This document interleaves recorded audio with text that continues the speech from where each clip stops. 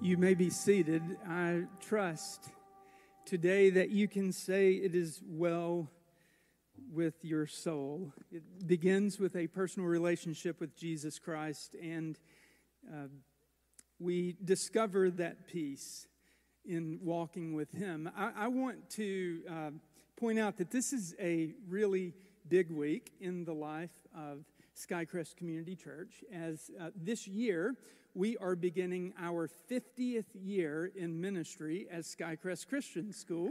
It's a fabulous ministry of our church. We are so grateful. Mr. Clagg is sitting back there. He's the leader of that group and the educational ministries here. And I want to tell you that for our 50th anniversary, God has graced us with more students than we have ever had at Skycrest Christian School. So it is going to be I think that we should give God praise for that, because we know that to whom much is given, much is required. And we have the opportunity to invest the truth of God's Word in those students. And we have a fabulous team of committed followers of Jesus that are going to be investing in those kids from K4 through 8th grade. That all begins Wednesday morning. So as you pray this week, thank God for that opportunity.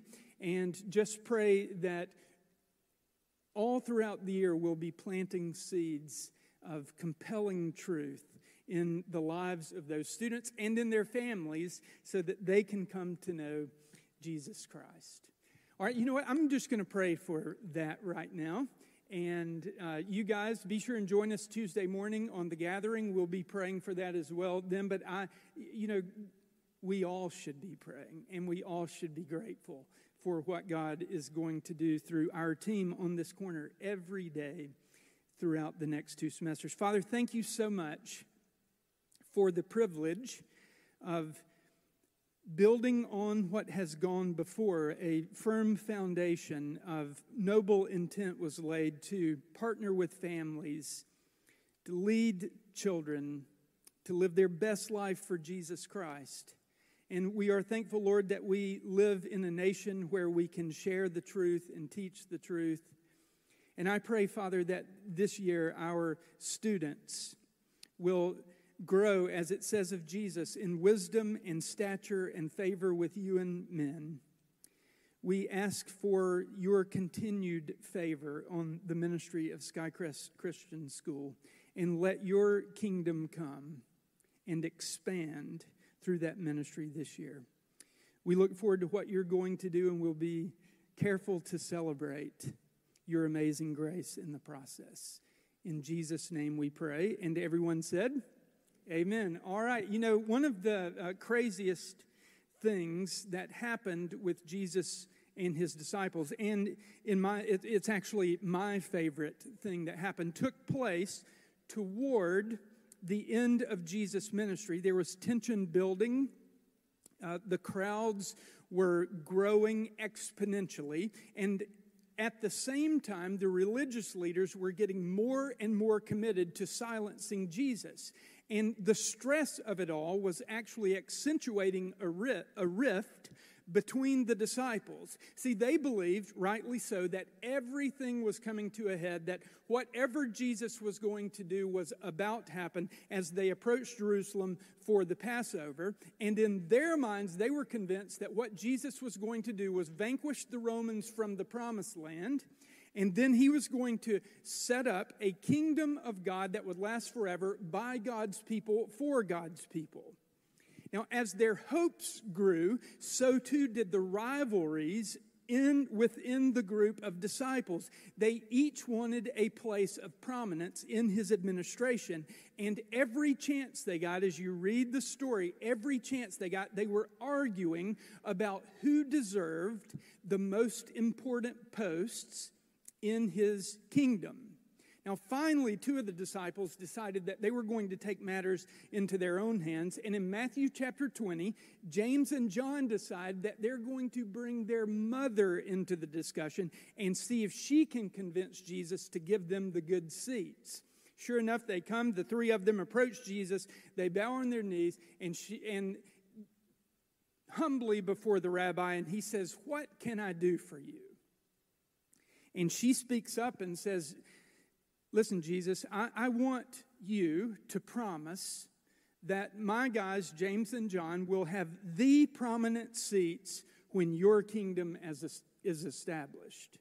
As a matter of fact, she asked that one of them would be seated directly on his right, the most important seat, and the other would be seated on his left, the second most important seat.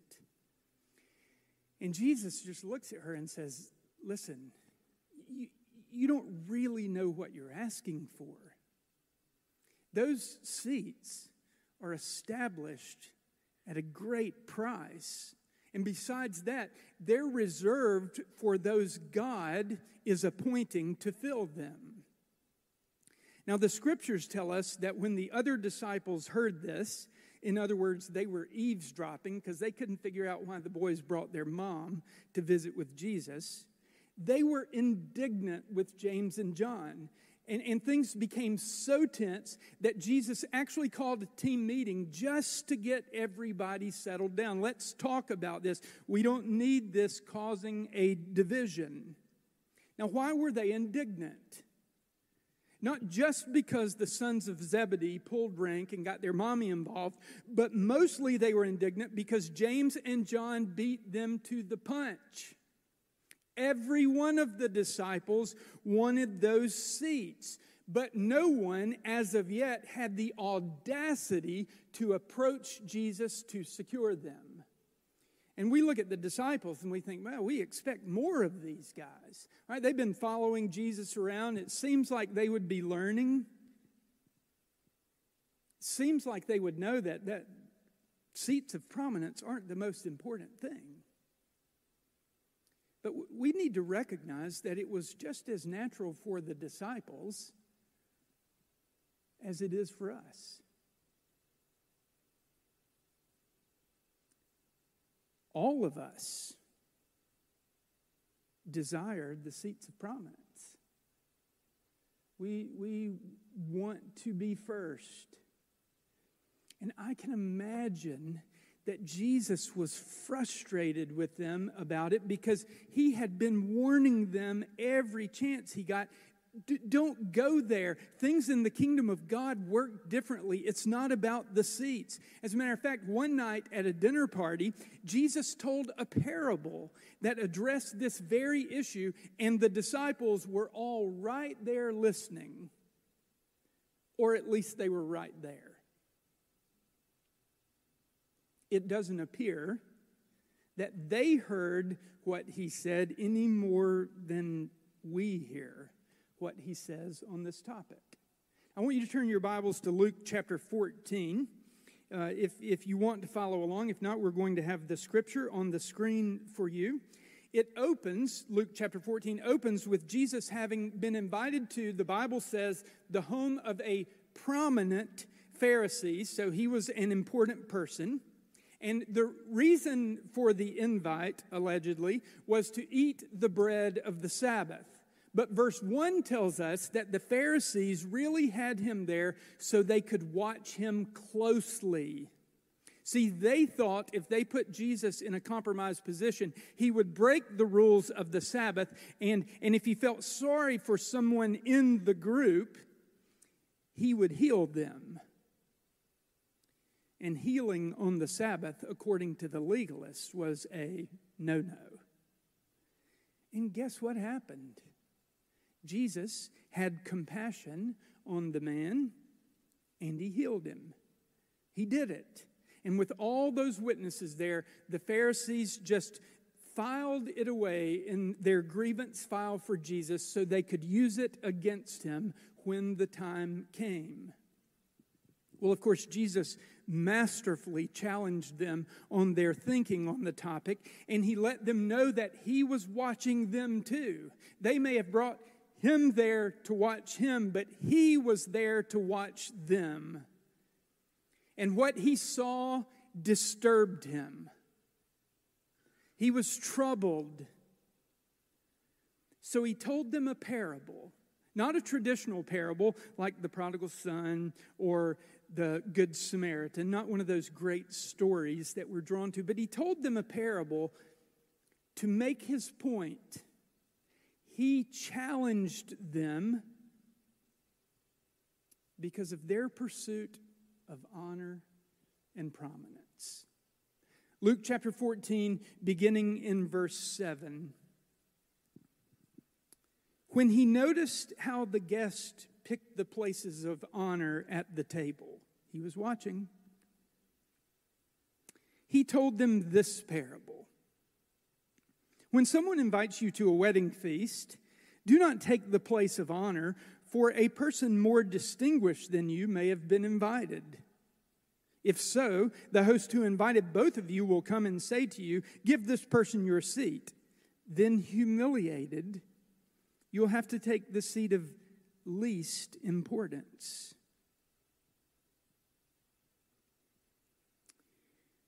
But when you are invited, take the lowest place, so that when your host comes, he will say to you, friend, move up to a better place. Then you will be honored in the presence of all the other guests, for all those who exalt themselves will be humbled. No wonder they weren't listening. For all those who exalt themselves will be humbled, and those who humble themselves will be exalted. God, I pray that you would give us eyes to see and ears to hear what your Spirit is saying through this passage of Scripture, Lord. And I pray that we would live it for your glory as we seek to advance your kingdom. Amen. Now, it's important to understand how these dinner parties worked because they're very different from the way it works for us. Okay, a host would decide that he was going to host one of these fancy parties, and he would send out invitations to the honored guests that lived locally and even regionally. And as those invitations went out, word would spread around the townspeople that there was going to be a party full of local dignitaries, and the townspeople marked it on their calendars too. Why? Because they went. They went to the parties. As the night of the affair approached, they would descend on the home where the party was going to be held. They didn't have seats. There wasn't anywhere for them to sit, but they would just go and listen to the discussions because they were talking about politics and they were talking about religion, all the things that actually applied to them. They wanted to learn what these leaders were thinking, and I would argue, presumably, they wanted to people watch. How did it go?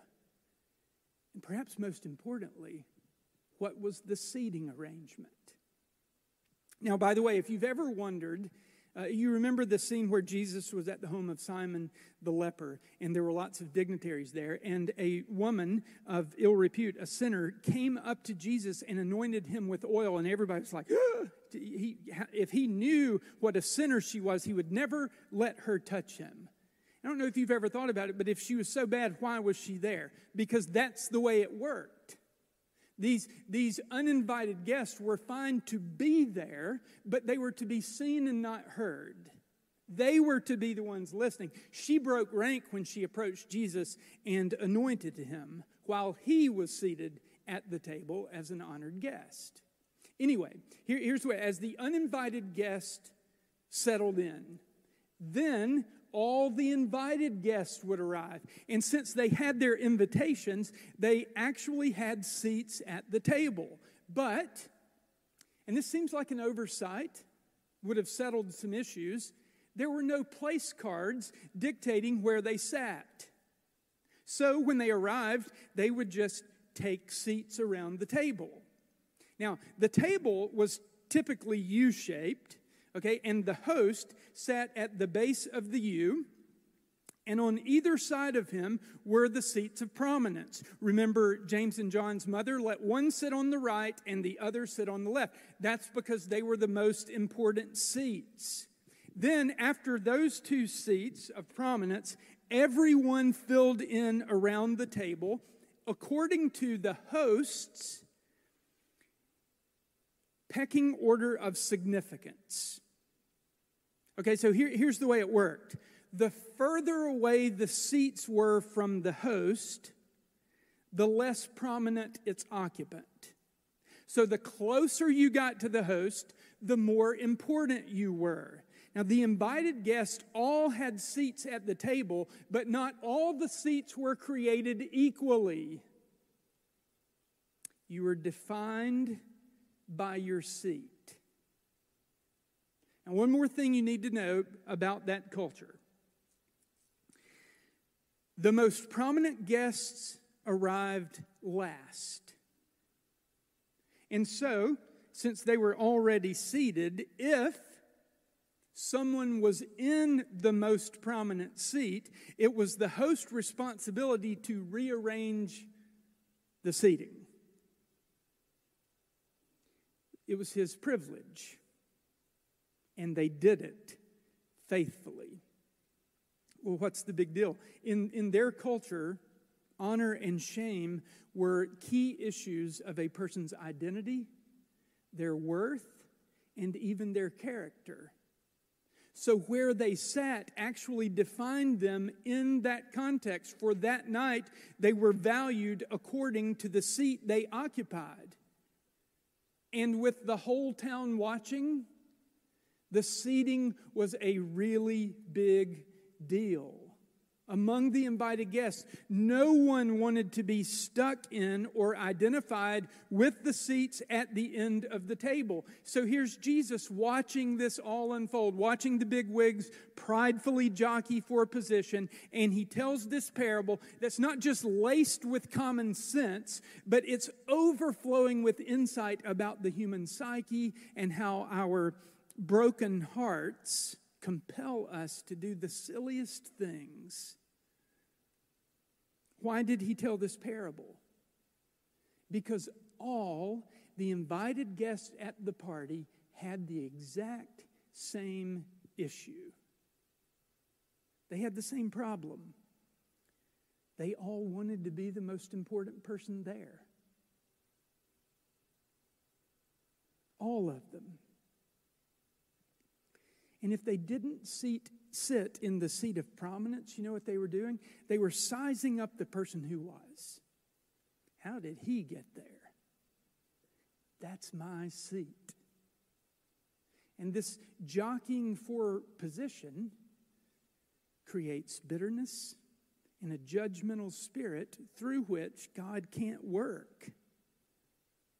We've said it before, but everybody wants to be somebody fancy. And sadly, we are all of us convinced that our value and worth is determined by the seat we occupy at the proverbial table. Because we believe that if other people see us as important, then we are. And if they don't, then we aren't. So we want those seats. And the pursuit of those seats makes us do crazy things. Like in this instance, Jesus is obviously watching people assume the seats they thought they deserved. This is where I should be seated. Presumably, there were people just plopping down at the head of the table. But they had two problems. First, they didn't know who was on the guest list. They didn't know who was going to be there. And second, they didn't know if everyone had arrived. Remember, the most important guest arrived last. And so seating themselves last meant they were running the risk of being moved. And if they got moved, they got humiliated. Humiliated. Sent to the end of the table in shame. So Jesus points out, hey, guys, listen, there's a better way to do this. There's a way you could choose to manage this situation that makes much more sense. That's actually demonstrates you have some common sense. When you get to the party, go against the grain of your nature and take the last seat. Just go ahead and sit at the end of the table. Assume that every other guest who is invited is more prominent than you are. Why should we do that? Obviously, it's not true. Well, it's the safest thing to do. Because if you're wrong, what's going to happen is the host is going to come to you and say, hey, you need to move up here. There's a better seat for you. And if you're right, you've at least protected yourself from the humiliation of demotion. What's the message? Jesus is teaching about the importance of humility. Do we want to hear it? Humility. It's the importance of going against the grain of our thinking and choosing humility while at the same time minimizing the possibility of humiliation. Now, this is really important to understand. Okay, humility and humiliation have the same root word, and they both produce the same fruit, which is us being humbled. Humility protects, listen closely, humility protects and even portrays dignity, while humiliation denies and even destroys it. Humility protects dignity, and humiliation denies and destroys it. So let's just take a minute to define these terms. The root word for humility and humiliation is the same one. It's the Latin word humilitas. And that word means low. Low to the ground.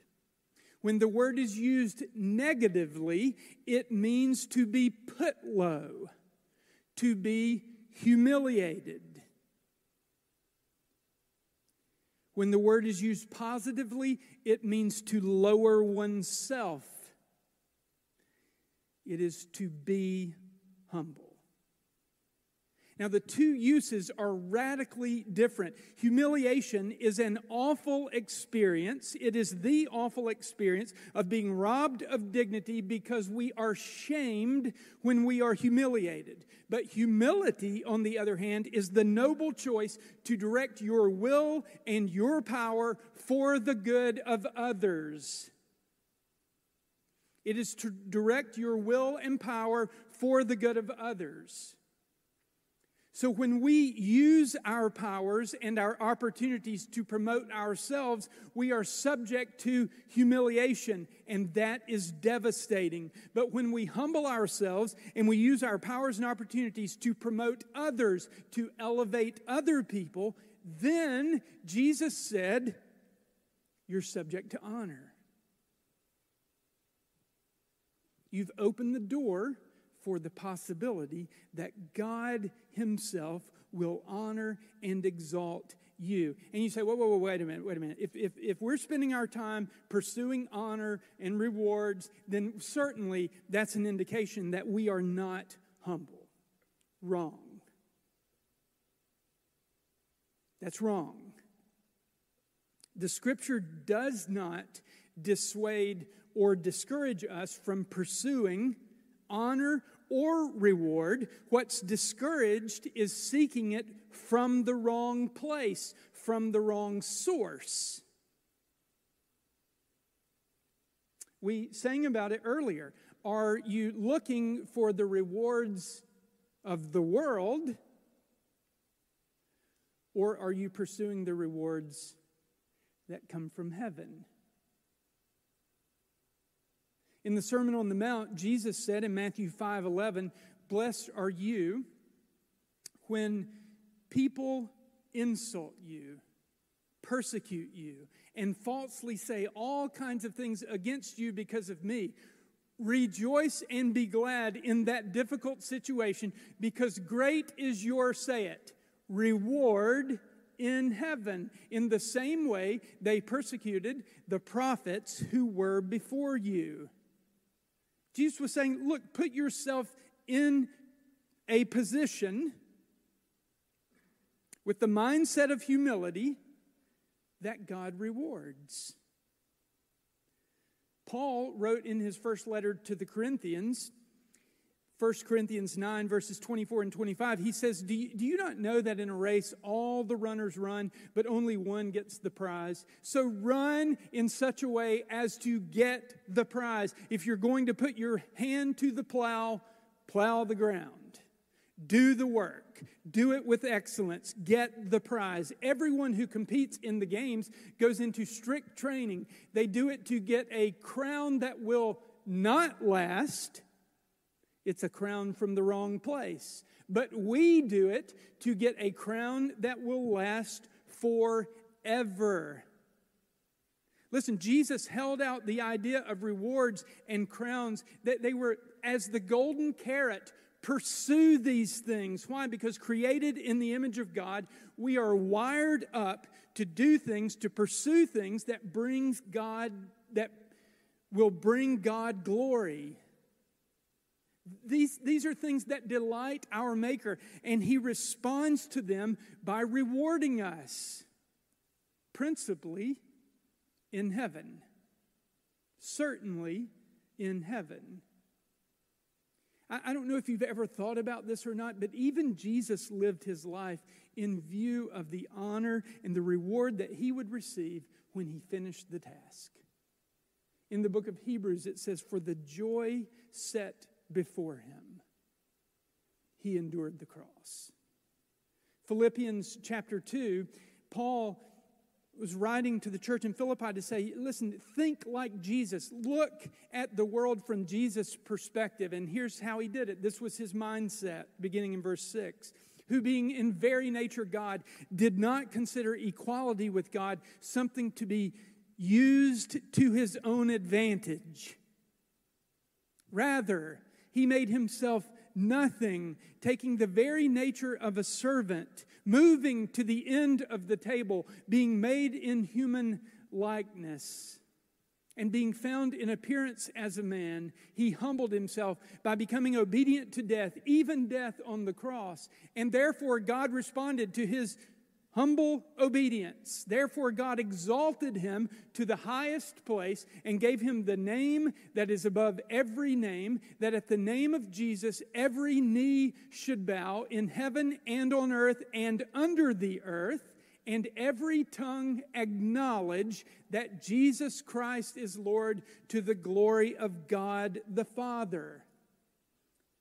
You see what happened? After finishing the work that Jesus was sent to do, he stepped out of eternity, where he was seated at the right hand of the Father in the throne room. He stepped out of eternity and into time and made himself nothing. And not only did he move to the end of the table, he actually got up.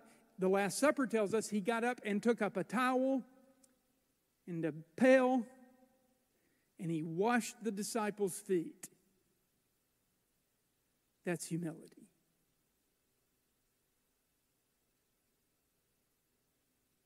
It was so uncomfortable in that moment that Peter said, "Oh, no, you don't. This is not happening." None of those disciples, not one of the 12, chose to take up that towel and serve. Why? Because they were busy picking their seats. They were busy trying to see who was going to sit closest to Jesus.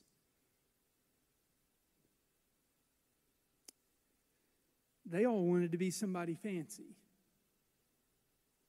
And Jesus said, no. That's not how fancy is determined.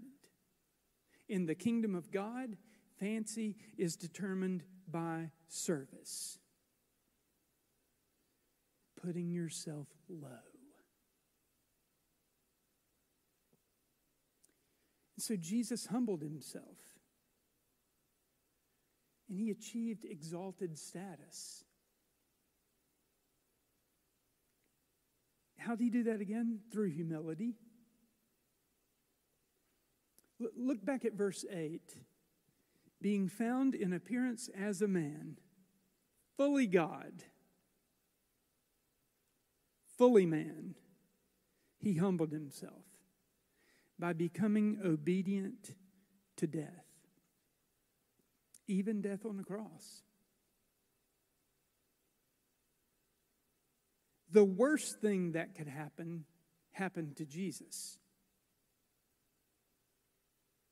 And we can't even move to the end of the table. Why? Because of what it says about us. I'm defined by my seat. Because of his obedience, he suffered the shame and humiliation of the cross.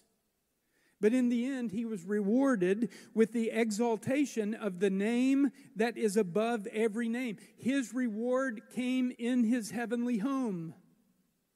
And his message today is that choosing humility is the key to experiencing the honor that we were created for. Choosing humility and serving God,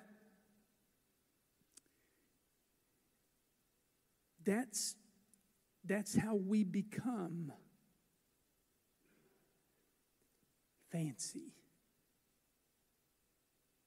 That's how our cravings are met.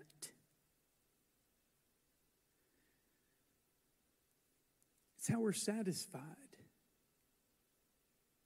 Do you remember how Jesus finished up this parable in verse 11 of Luke 14? He said, "For those who exalt themselves will be humbled, humiliated." Solomon said it like this: pride comes before a fall.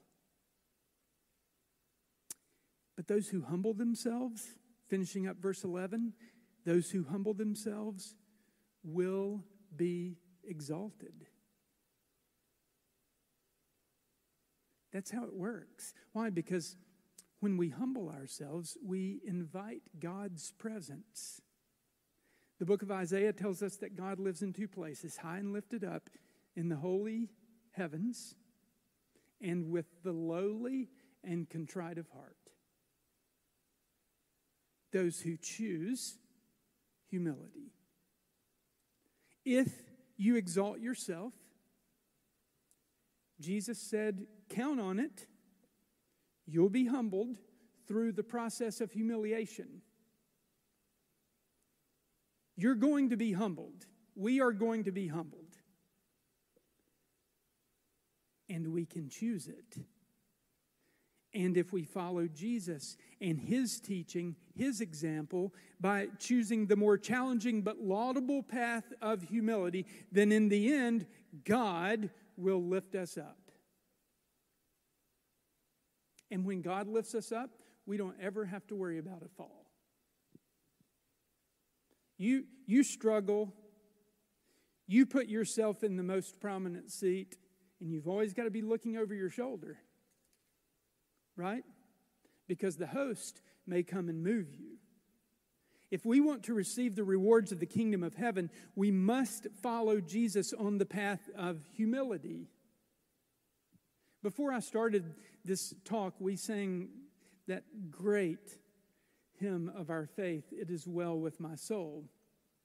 And the song is actually about the peace that we find when things are hopeless. If we are connected with Jesus, it doesn't matter how deep the pit. Okay, God's love and peace are deeper still. As the song makes plain, when we are with Christ, his peace is ours, no matter our circumstances. But I want you to think about how this relates to humility. There's a line that's often overlooked in that song, but here's what it says. Whatever my lot, thou hast taught me to say, it is well with my soul. Here's the bottom line of Jesus' teaching today. Whether man puts you at the head of the table or the foot of the table, whatever your lot,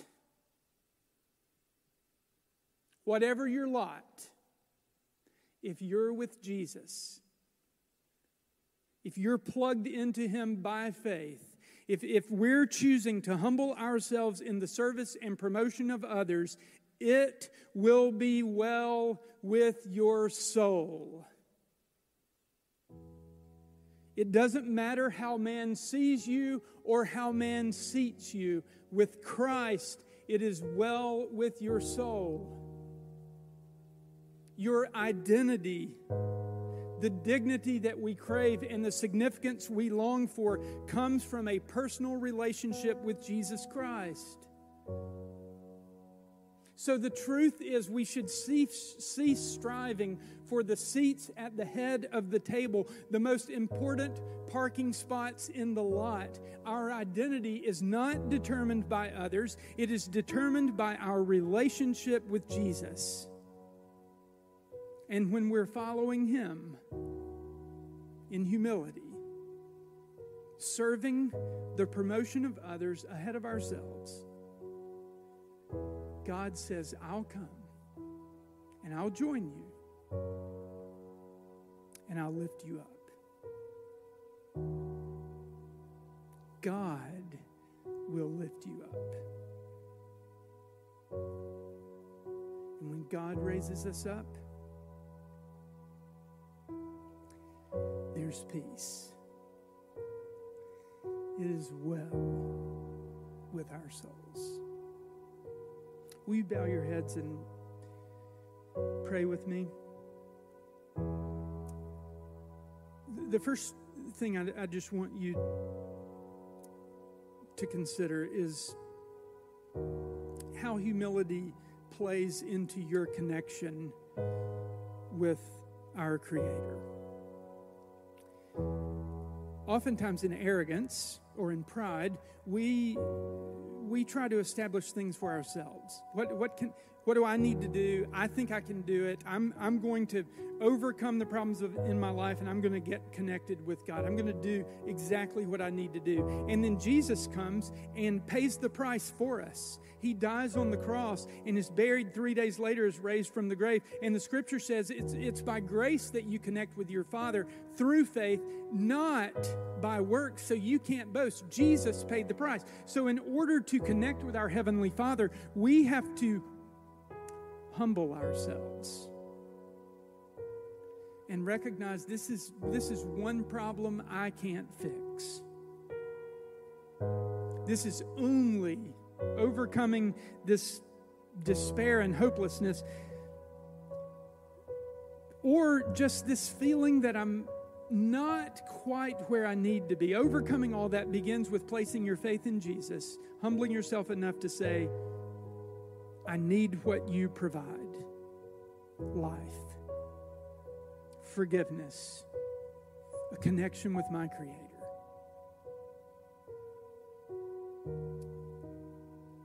You can't get there in the absence of humility. You have to lower yourself to the point where you'll say, I need help.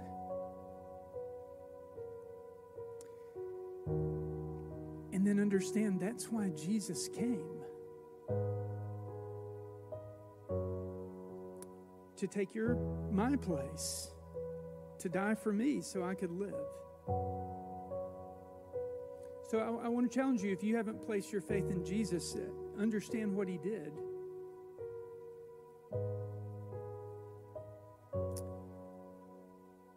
He humbled Himself in love to seek you and find you and connect you with your Creator. And then for those of us who follow Him, let's just own this. It's a challenge to lower yourself. It's a challenge to go against the cultural grain and say, you know what, I'm not who others say I am. I am who God says I am. But if we don't ever get there, we'll never be lifted to the place we were designed to occupy. So I just want you, as we wrap up today, either place your faith in Jesus, humble yourself and trust Him for a connection with your Creator, or ask God through His Holy Spirit to teach you, to show you opportunities to take the seat at the end of the table, to live with humility.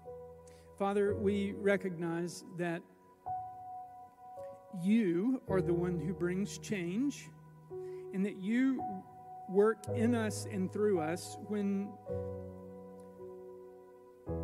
we're humble. So, Lord,